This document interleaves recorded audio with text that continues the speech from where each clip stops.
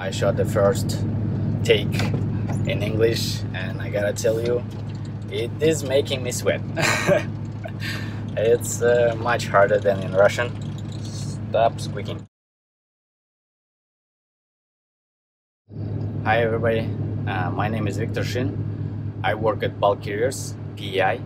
It's a Canadian Atlantic province, and I heard a couple times that unfortunately my language of my videos are in Russian, and most of the people they like the footage, they like the video itself, but they don't understand nothing. That's for sure. It's not my native language, English, and I will be much more uncomfortable speaking in English, but I know I can, and it's kind of will be benefit to me to practice more. So I'm deciding to do a challenge like that, so I will film both versions in Russian and at the same time in English, and we will see how it goes. If it's gonna be too hard for me, maybe I will drop it, I don't know. But for now, as I think about it more and more, I think it's gonna be beneficial for both parties, for me and for you guys who can watch my videos in English, and for those guys from former Soviet Union who speaks in Russian. Hearing my Russian accent in English, I think they will probably be able to understand more than native English speakers. So let's do that. Let's try that. So it's a first attempt, and it's gonna be messy. Sorry about my English, but I will practice, and I promise you I will be better. So right now I'm at our truck wash at bulk carriers, and hooking up to trailer 195-135 and bringing it to Cavendish Farms. It's 40 minutes driving from here. I was told to drop this empty clean at Cavendish Farms. It's our shipper, and hook up to another one trailer over there. It supposedly should be already loaded. Hook it up and bring it to New Jersey, Elizabeth, New Jersey. Company Frigo. It's our regular customer, and it's gonna be French fries. So it's our 41-foot marker, and in Atlantic Canada we cannot go any further over there. So it was over there, and I moved it here. It's not, pins are not out yet, so I will just need to pull a bit more forward, and it should be okay. Right after our truck wash there is a road construction, so it's a small tiny traffic jam. Anyway, I'm still hoping that my trailer at Cavendish Farms is gonna be loaded, and just switch the trailer and go on the road.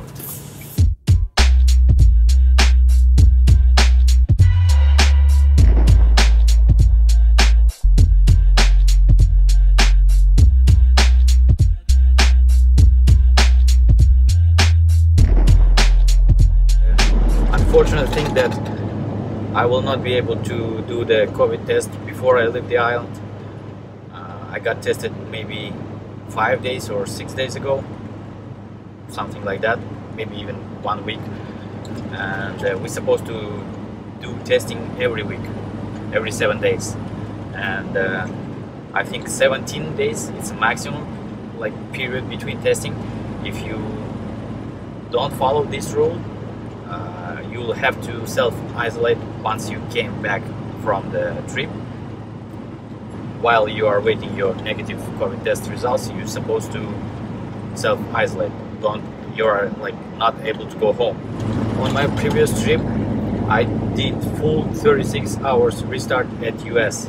There was no reload from US to Canada, and I was at Frigo, the same customer I'm going to, 36 full hours, and only after that I started to next pickup. So I got left 37 hours yesterday on my weekly 70 from my 70 hours weekly, and it's quite a lot, and it's enough to go to US and get back to Canada. and continue in Canada on recap. So that's my plan for now. And one thing I need to follow, that I have to get back to the island, like home, before October 21st, 1 p.m. I have an appointment to a dentist, which we were waiting like for more than a month, so I don't want to blow it up. So it is possible completely if there won't be any like big delays in the reloads. So my delivery appointment at Cifrigo is October 17 at 9 a.m. I will get there late night, October 16, and next morning I will be already empty. That's for sure. So if they will be able to find the reload for me like next day, and preferably through Montreal, I will be at home. I think so. But there is a possibility that something will go wrong and I will get stuck somewhere and I will lose my appointment time. But anyway, I decided to go. I spent one night at home, like 11 hours probably. No, maybe less. But I feel so fresh now. Like I made full 36 hours restart. I'm surprised. Like it's way more refreshing to sleep at home and have a shower than sleep at the truck, even at the truck stop with a shower. Completely two different things. Scavenger farms, they are very picky about the personal protective equipment. You have to have helmet, safety glass, safety vest, and safety shoes as well. Yeah, so unfortunately my load is not loaded, so I will be live loading with that trailer that I have. So opening the doors, they already have a door for me, number 3. It's gonna be long. Usually it takes like about 4 hours.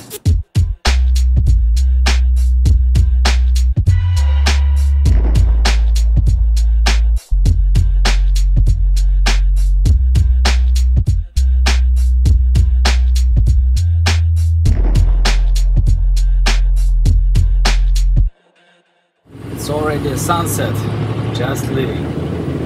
Anyway, I would have to go at least to Woodstock, maybe even further, I don't know. We'll see how it goes. If I feel okay, I will cross the border and drive like about an hour. And I forgot to say that the loading took 3.5 hours. Not so bad, but definitely not good.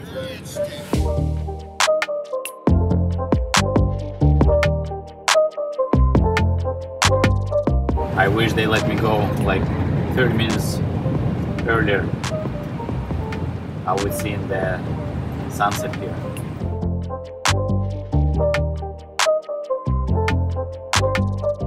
This is Shell Woodstock. I already filled, so it's total 600 miles from here to delivery Cifrigo, and it's possible to get there like in one shift tomorrow, but I actually decided to go another 75 miles, so just to make some spare room for tomorrow driving, and driving not in a rush. So yeah, another hour-and-a-half driving and sleep at the midway rest area. It is 10 a.m. already, so I'm gonna get started soon. I'm planning to stop by at Walmart, New Hampshire, and maybe for a shower somewhere, and then late evening today I will be at my receiver.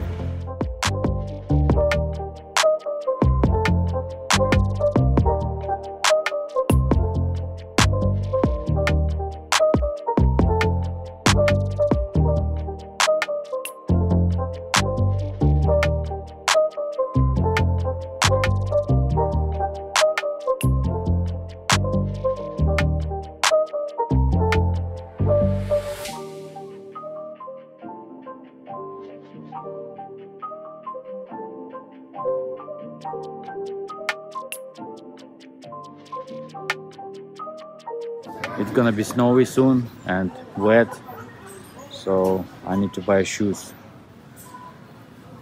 The one which easy to get in and out, like convenient for the truck, because you have to frequently take on and off the shoes. So I'm thinking about these ones. It's only $17, no extra taxes because it's New Hampshire. Oops. So it's a good option. I bought already 2 of them last year. I lost them, left them on the stair outside the truck and drive away and lost them on the road.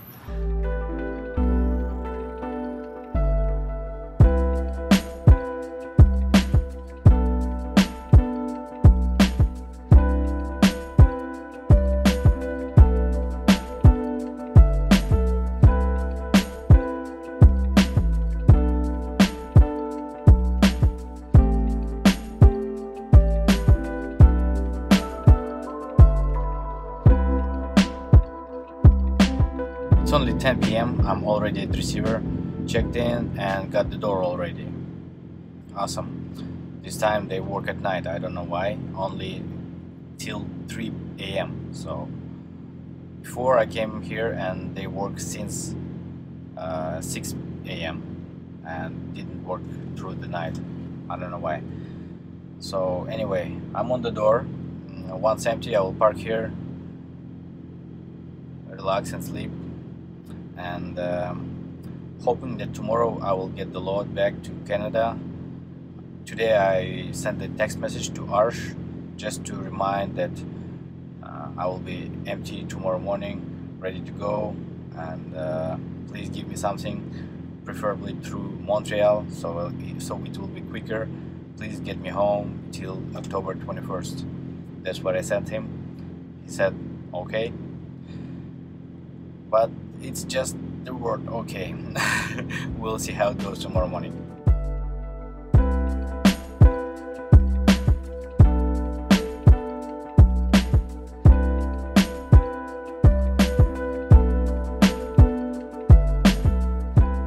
It's 9:30 in the morning, so I got the load and it's like 2 hours driving from here, also in New Jersey, close to Atlantic City. And the load goes to Ontario 1. I didn't film anything, I was in a quite rush. I renewed the coating on my windshield, Rain X coating, like anti-water repellent. It helps a lot, and it was a nightmare driving yesterday through the rain without it. And I also need to swap my trailer like really fast, not too much clean, but so anybody won't bother about it. So it's only 2 minutes left for pre-trip and I'm ready to go. Artur recommended me this stuff. It works great, like awesome. I love it. It's pretty easy to use, and this bottle like $10 easy.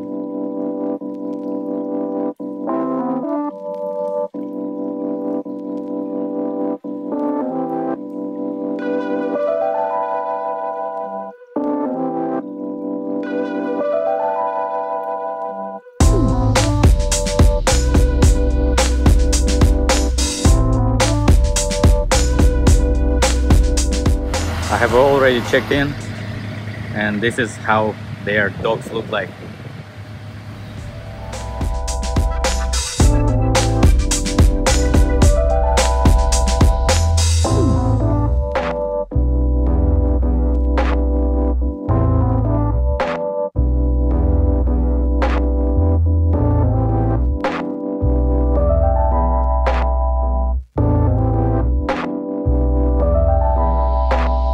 It's only 7 pallets. I didn't even know. My load offer says it's full load. 2 load bars. I think that's enough.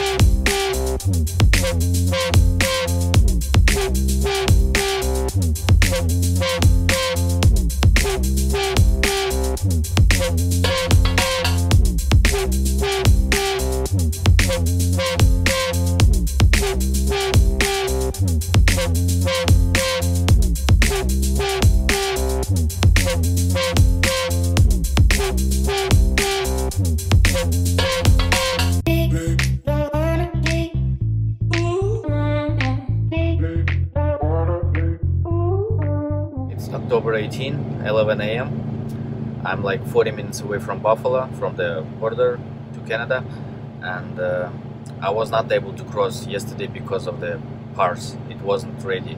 So even though I called them to the broker and asked them to force it, they promised me they will do it, but no.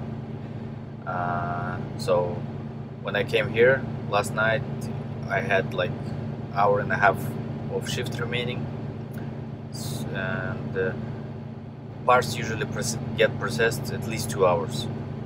So when I realized that it's not in the system yet, there was no point to wait. I came to the pilot or flying jet, I'm not sure, parked overnight. In the morning it was still not in the system. I called them again, and this time somebody like probably I got to somebody useful who promised me to do that, and like in 20 minutes the parts was already in the system. But anyway, Canada border, like they took about hour and a half to process it, and I just got the message from my dispatch that parts is ready to cross. So I'm like 3 hours away from the delivery, maybe less, and delivery appointment is only tomorrow at 5 a.m. So I'm hoping that I will be able to get to Mississauga, somewhere there, drop my trailer, get something from there and continue going, or I will have to do that delivery tomorrow morning. That means I will have to stay at Consignee for like at least 12 hours. We will see.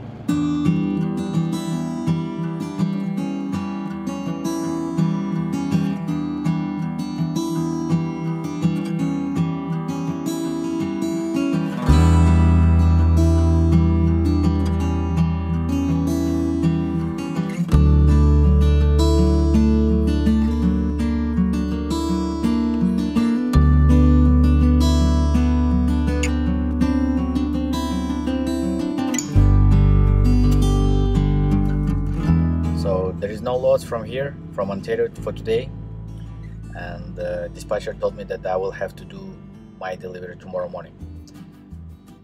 I got almost full day here in Toronto. Right now I'm parked at Mississauga, somewhere near Walmart, and I will go for a walk to a park. Then I will go to the truck stop at Mississauga, take a shower there, and for overnight parking I will go to Costco for my delivery. And tomorrow morning I will have full shift and ready to work. That's the plan.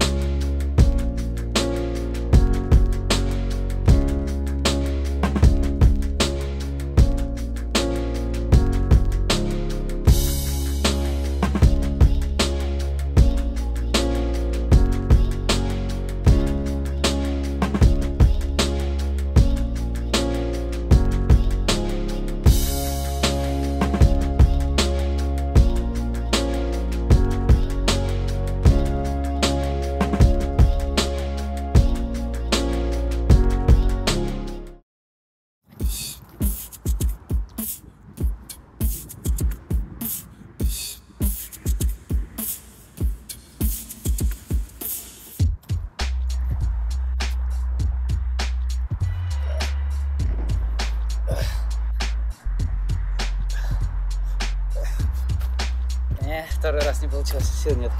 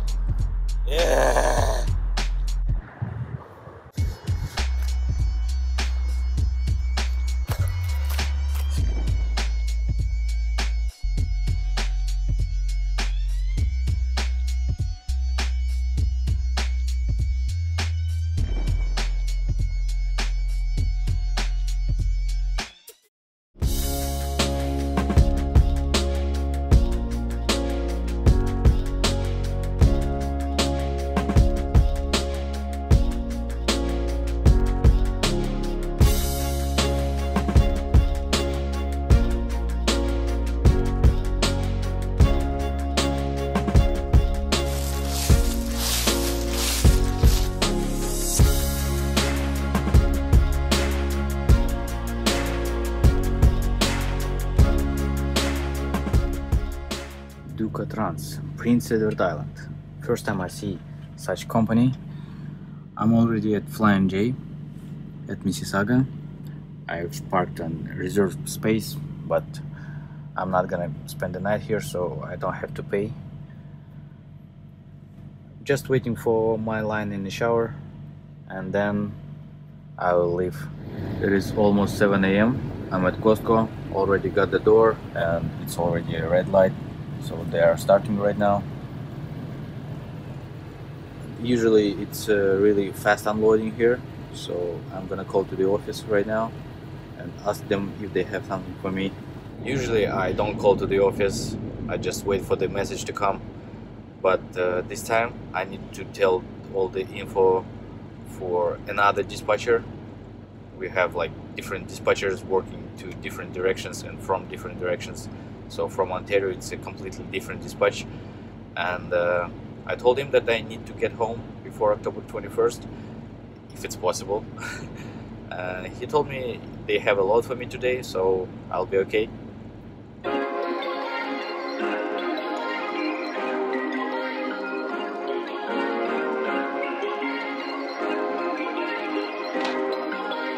Perfect. I'm empty and I got the load info. It's from Canadian Tire, here like 20 minutes driving, and goes to Charlottetown.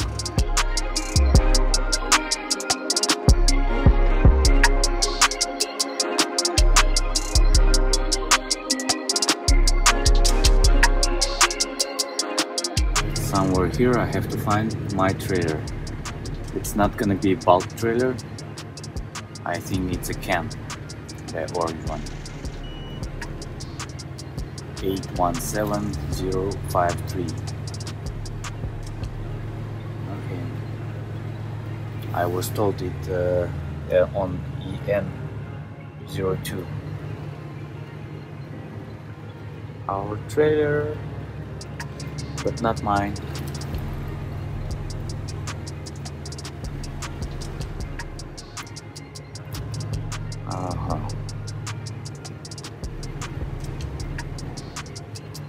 Whoop.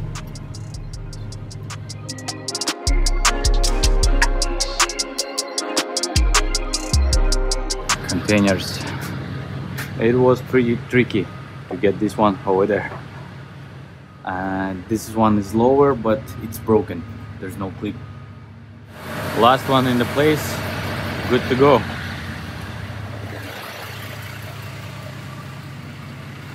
This is Shell again, Edmundston. It's 8 a.m. and I'm like 6, maybe 7 hours away from the island. And if everything goes well, I will do the testing on the entrance. So I will be free for tomorrow.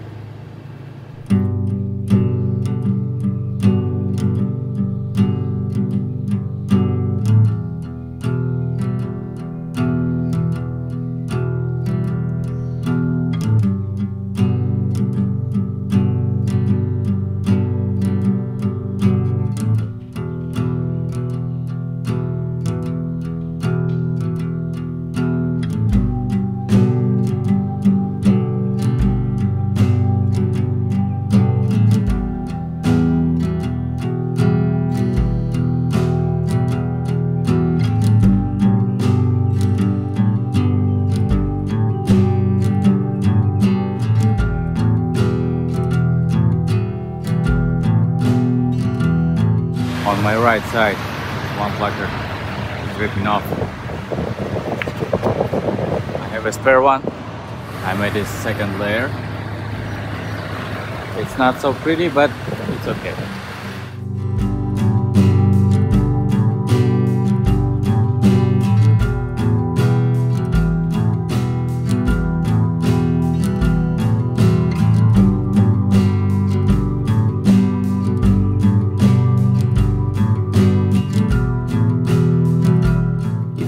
Dangerous goods. When you cross the bridge, you have to call.